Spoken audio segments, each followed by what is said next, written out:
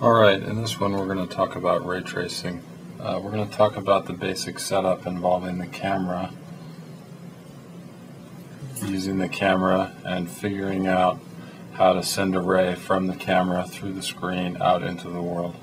So our camera is specified just like it was before.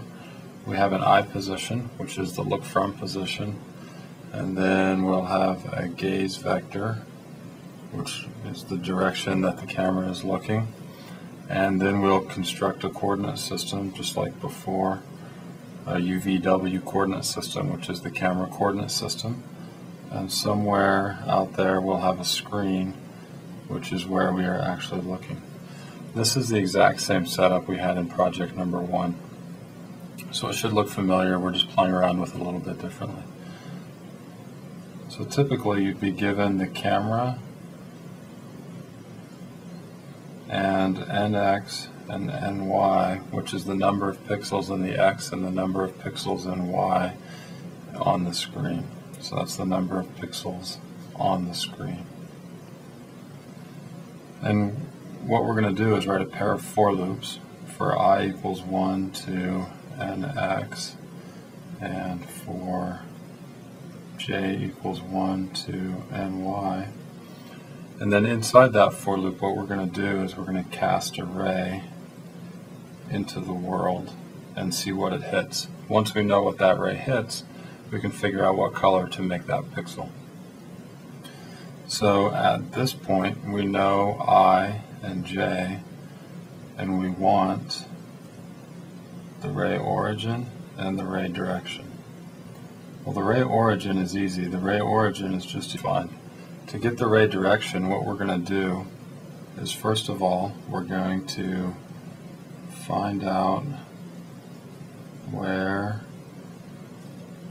IJ is in screen space, in camera space.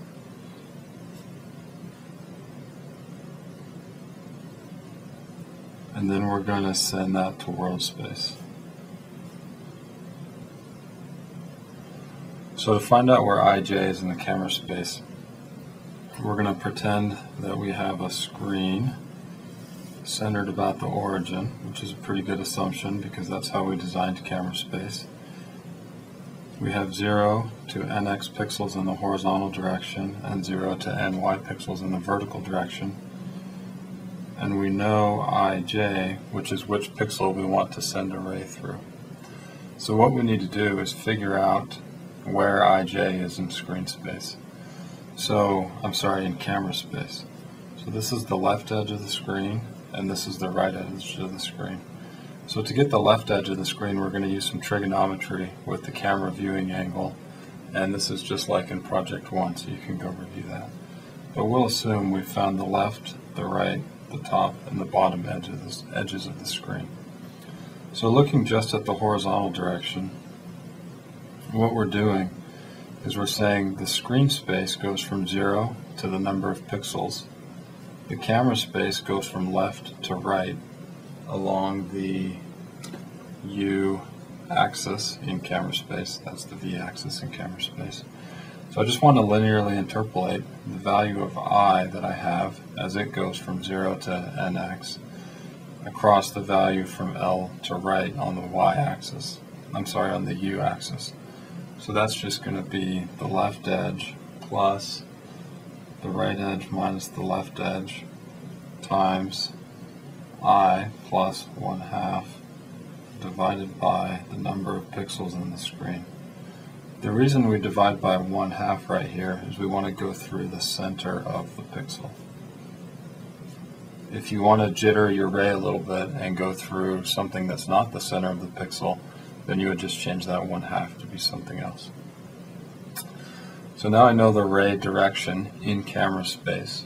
The next thing I'm going to do is I don't know the ray direction in camera space. What I do know is I know where the ray strikes the screen.